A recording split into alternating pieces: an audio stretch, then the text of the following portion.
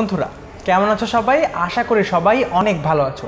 তাহলে চলো আজকে আমরা ওকিং মসজিদে ঈদের জামাত গল্পটির যিনি রচয়িতা রয়েছেন অর্থাৎ মোহাম্মদ আব্দুল হাই, তার পরিচয়টি আমরা এই ভিডিওতে পড়ে নেই। মোহাম্মদ আব্দুল হাই 1969 খ্রিস্টাব্দে পশ্চিমবঙ্গের মুর্শিদাবাদ জেলার মরিচা গ্রামে জন্মগ্রহণ করেন।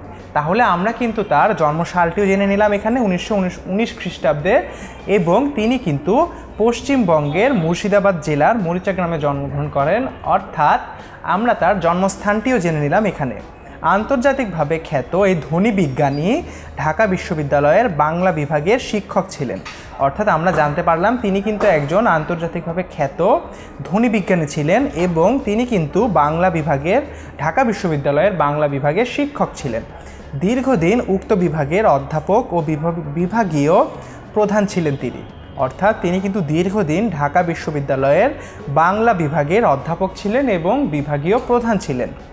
1969 খ্রিস্টাব্দের 3রা জুন এক ট্রেন দুর্ঘটনায় তিনি মারা যান, অর্থাৎ তার মৃত্যু সালটি আমরা জানলাম 1969 খ্রিস্টাব্দের 3রা জুন, এবং তিনি কিভাবে মারা যান? তিনি ট্রেন দুর্ঘটনায় মারা যান।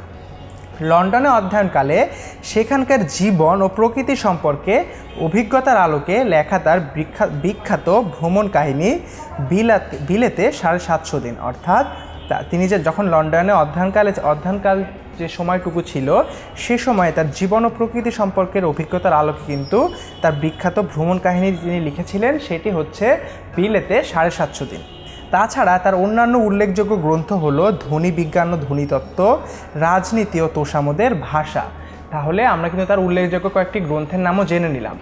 অর্থাৎ বন্ধুরা আমরা এই ভিডিওতে কিন্তু মোহাম্মদ আব্দুল হাইয়ের পরিচিতিটি জেনে নিলাম। তোমাদের কোনো প্রশ্ন থাকলে কিন্তু আমাদেরকে অবশ্যই কমেন্ট সেকশানে জানিয়ে দিতে পারো। ধন্যবাদ বন্ধুরা।